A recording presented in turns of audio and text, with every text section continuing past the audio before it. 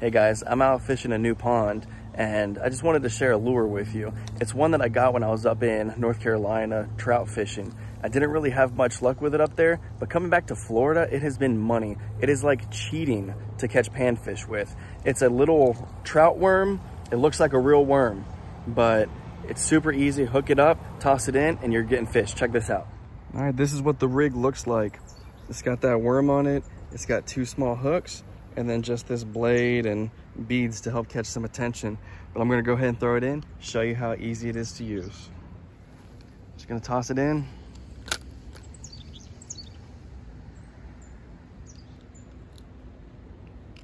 And I'm already getting a bite. There we go. Look at that bluegill.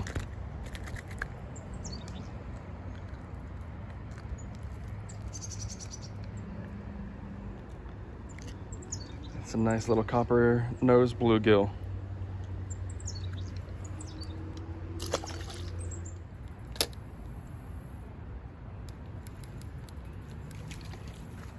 Oh yeah.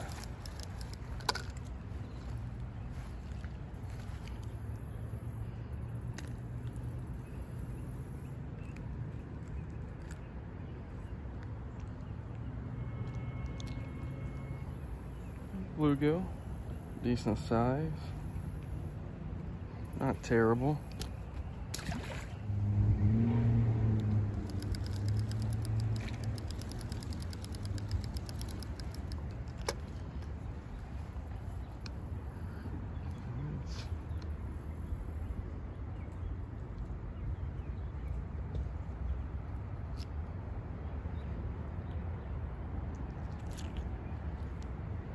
A little spotted sunfish. That might make good bait. Oh, we got another one.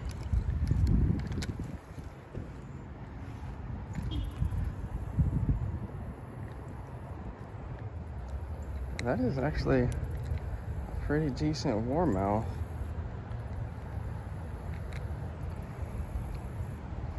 You can actually lip him. He doesn't really have any weight to him.